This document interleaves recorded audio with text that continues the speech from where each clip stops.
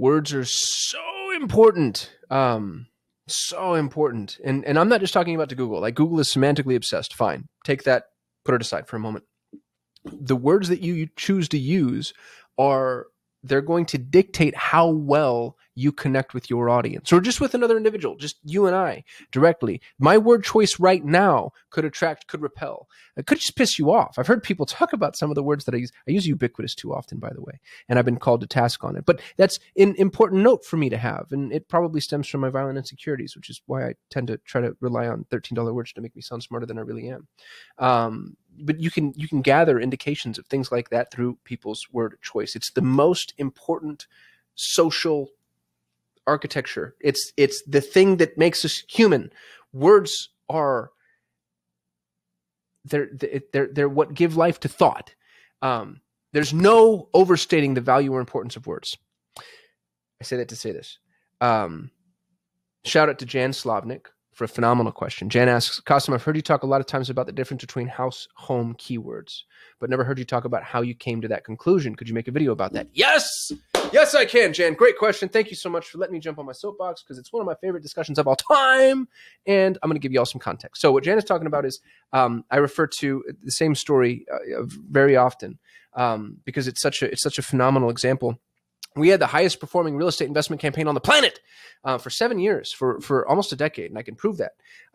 And we started, I had a buddy who was flipping houses in Phoenix, Arizona, and he was doing like, door knockers and driving for dollars and bandit signs. And I was like, I bet you I could get more leads on Google than you can and all these things. And so, I sort of put my money where my mouth is, and he and I partnered up. And so I would generate the leads. And you've seen these campaigns, by the way. You've seen them everywhere. Billboards, radio, television, newspaper. It's all over the place. Sell your house fast for cash, right? So these are real estate investors that want to buy your house, and they want to save you from the headache and heartache that is the real estate process, all of the fees associated with selling a house. And in so doing, they make a margin, whatever margin they can negotiate. And very cutthroat business. Super sophisticated, lots of big players in it. And we started in little Phoenix, Arizona, and we crushed it. And we did so well that Greg and I, my business partner at the time, decided to stop flipping houses and start selling marketing. And so we ended up in every single major MSA, almost, in the United States until I sold my half of that agency in June of 2019. And I learned so much. But one of the big learning lessons that came out of it was just how important some of those semantic variances are. So the example that I cite is we were able to find out that the term sell my house fast was more valuable than the term sell my home fast. And that was our most valuable key phrase, by the way, was sell my house fast, or sell my house fast for cash was a really important qualifier. And we would bid almost anything for that phrase. Like we'd spend hundreds of dollars per click in some instances, just because we knew like the person that's searching for this particular key phrase is going to be a very valuable lead. Now, because that agency was so niche, we had quite a few, it was overreaching in a lot of ways, but we had some managerial prerequisites. And so if you were our client, you had to provide us with lead quality data, which is really cool. It really helped us optimize early and often. And one of the things that we would do is we would have our clients score the leads. And the score was anecdotal. It was like, depending on what it was, who it was we were working with, it was like 1 to 10 or 1 to 5. And they were scoring them on things that they were looking to identify based on the types of real estate that they did and the types of deals that they did. So, some folks just did wholesale, fix and flip, creatively structured deals, whatever. But they would score the leads based on like motivation, equity, accessibility, those types of things. And so they would give us these scores, and we would use those scores in order to optimize the campaigns. Because it took a long time, sometimes months. I mean, some deals took a year, not often, but it could take 3-6 months to close some of these deals, which is really funny because the whole pitch was sell your house fast for cash, but that wasn't always possible. There was always, and even if you sold me the house as the real estate investor, that doesn't mean that I monetize the house, because I'd have to buy the house, fix it up, sell it, flip it, and then we would get an actual profit number. So the steps in the process were long, which meant it was a long sales cycle. So we didn't know exactly how much people were making right out of the gate. And so we were optimizing based off of these anecdotal scores in the meantime. Well, we tracked enough of those deals for a long enough time. It took us about 2 years. And what we found out was the terms sell my house and sell my home were basically the same. They cost us the same amount of money. They produce the same number of leads, relatively speaking, for the same cost, and we're anecdotally, according to the sales team's scores, the same value, same motivation, same equity, etc.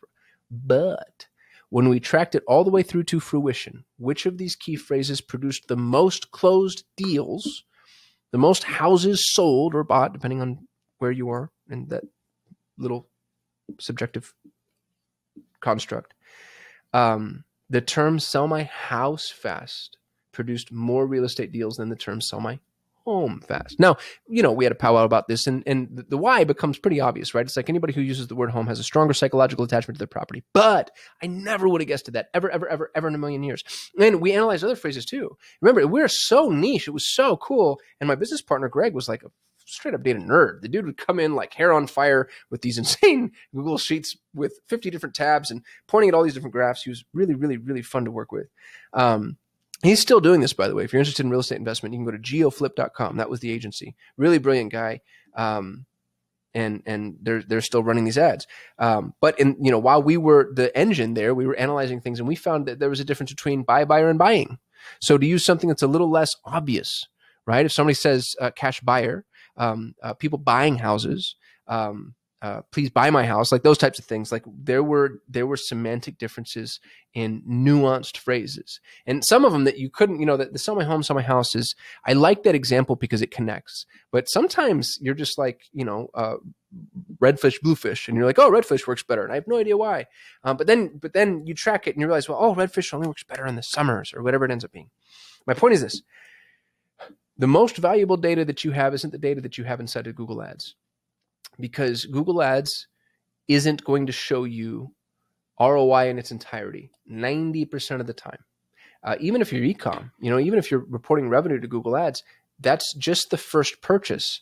And for the vast majority of you, you do or should have longer sales cycles, upsells, a stronger lifetime value. There's more to your customer than what you're seeing inside of Google Ads. And if you spend the time to really analyze and dive deep into what's going on, and that's especially true if you've niched down. If you've niched down, there's honestly no excuse not to. And these are things, I couldn't do this for a customer, right? The only reason we were able to do it inside of GeoFlip is because we actually controlled the entire sales process, and we were a super expensive agency. You can see the pricing on the page, actually. You can see what they were charging. In order to participate in that whole package where we were basically coaching your sales team, it was a significant amount of money. You need to look at your entire sales cycle, and you need to track when you generate a lead, what happened to that lead all the way through, and then look at the common denominators, and you're going to find some really phenomenal things. And not just with keywords, you can find really interesting common denominators behind like specific geographic regions or ads, offers, partners, competitors, but words are so important. That's why I was so distraught when they took away search terms, or even with like broad match. I still believe so strongly in some level of keyword sculpting, depending on, not for everything, obviously, but with real estate investment, for instance, anything that niche down, I think that it can still be really important. And we still do quite a bit of that, behind the scenes for our clients where possible, because search terms have been diluted. But that learning lesson was the reason, and I don't mean that specific lesson, but the fact that we were going after learning lessons like that, and we had dozens of them to stack, was the reason that we were able to outperform everybody else's campaign inside of this insanely competitive ecosystem. Y'all, there was private equity money there. There's OfferPad, Open Doors, Zillow, spending billions of dollars in marketing. And I'm being mildly hyperbolic. I don't know what they were spending, but it was a massive amount of money, more than we were in every single geography, and we beat them every single time. And it's because they went macro, we went micro. And with Google Ads, that actually is to your benefit. To give you round numbers, my cost per lead in Phoenix when I started was like $450 or something. It was just under $500. And I remember that because Sean Terry, who, if you're in the real estate investment game, really bright guy, very good dude, super integrous. He's famous for his education. He teaches people how to be real estate investors. Well, Sean, his home base is here. We got to talk to him a couple of times. Really good guy. And he was teaching other people Google Ads too. His cost per lead was $500. And so I was like, I beat Sean Terry by $50. Good for me. But I run a Google Ads agency. He doesn't. He's an educator. So, good for him for even getting that close. my cost per lead in Phoenix was like 450. I think it was like 470. It was whatever it was, just sub $500 when we started. Flash forward 7 years later, when we sold the agency, it was sub $100. It was like $70 to $90 depending on the time of year, because it was cyclical, especially in Arizona. So over the course of 7 years, I took almost 500 and I beat it up and I brought it down to under 100. And it was through micro optimizations like that. And a significant amount of those optimizations did not happen inside of Google Ads. Couldn't have happened with data that I got from Google Ads. It had to be conversion architecture data. It had to be data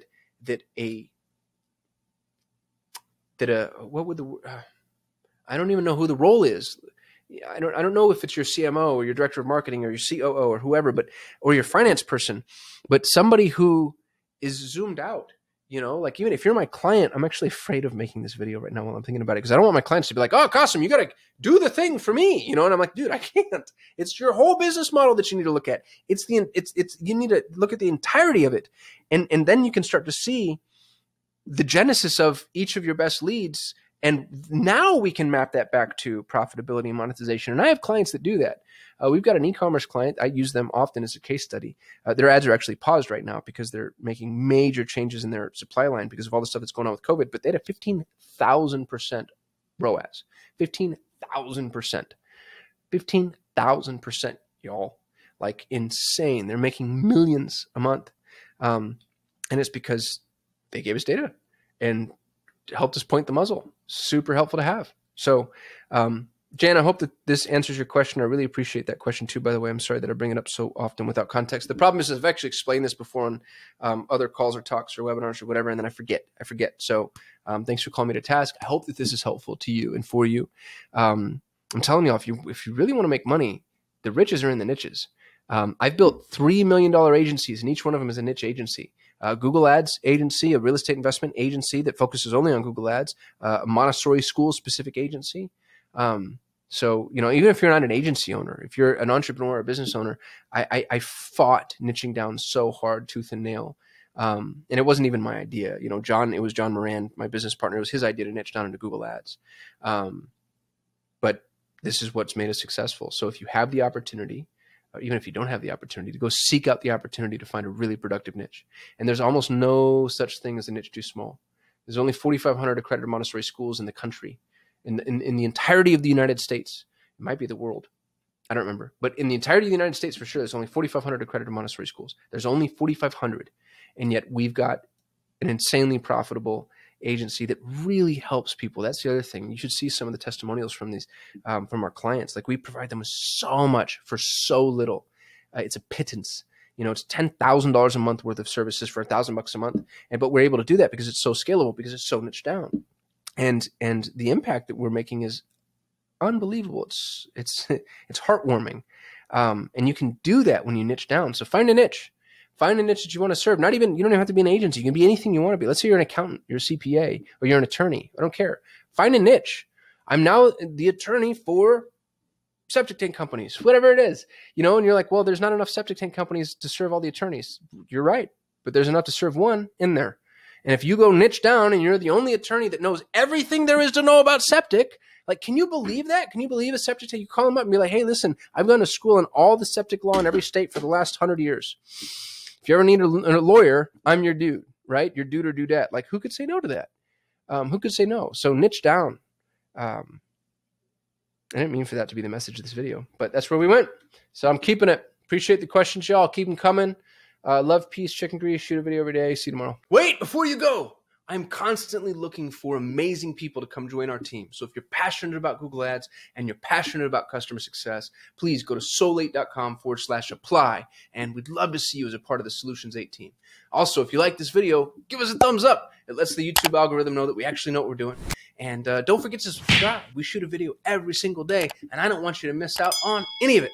Lastly, if you have questions, comments, concerns, confessions, or you just hate my face and my voice, go ahead and hit us up in the comments. We get very little human interaction, and even the heckling is something that I kind of get a kick out of. So thank you so much for watching. Thank you for being subscribers if you're a subscriber. Don't forget to apply if you're interested in working at Solutions 8. Otherwise, I'll see you tomorrow.